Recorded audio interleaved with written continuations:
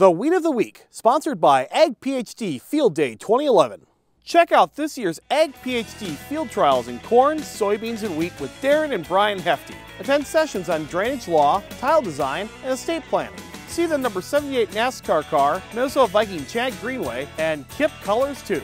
It's all at the free Ag PhD Field Day on the Hefty Farm, July 22nd.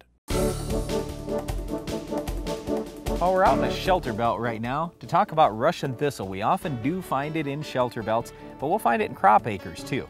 Russian thistle is just an annual weed, but what makes it tough is it doesn't have much for leaves on it. It kind of looks like a tiny little Christmas tree. So how are you going to get a product to stick on those little, it almost looks like needles that it's got? Well, it's not so bad, Brian, if you can do it earlier in the season, because like any broadleaf weed, Russian thistle is going to have multiple growing points, and the bigger it gets, the more growing points there are, and the better coverage you need, especially with the contact herbicides. So get it when it's in the 2-inch to maybe 4-inch range. You're going to have a lot better luck, or better yet, use a pre-emerge herbicide. Yep, pre-emerge in soybeans, for example, we like Treflan, Sonaline, or Prowl, especially in combination with one of the Authority products or Val or something like that.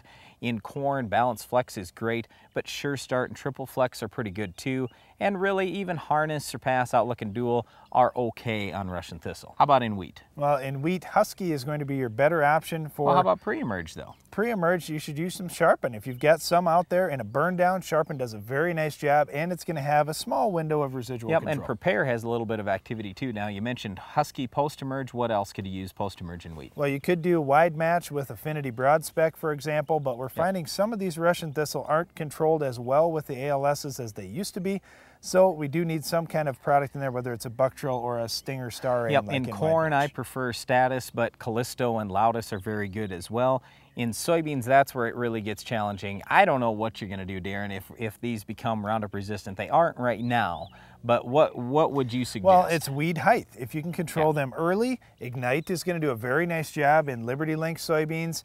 Also, Flex Star, if you're out there in that 2 to 4-inch range, you're going to do a decent job on Russian thistle. And don't forget those shelter belts. 2,4-D is your option here, probably 2,4-D amine. The ideal timing to spray in the shelter belts is in the early spring or late in the fall. You'd like to do it where you can try not to get on the trees if at all possible. If you're doing it in the early spring or late fall, the trees have dropped their leaves or don't have the leaves on yet.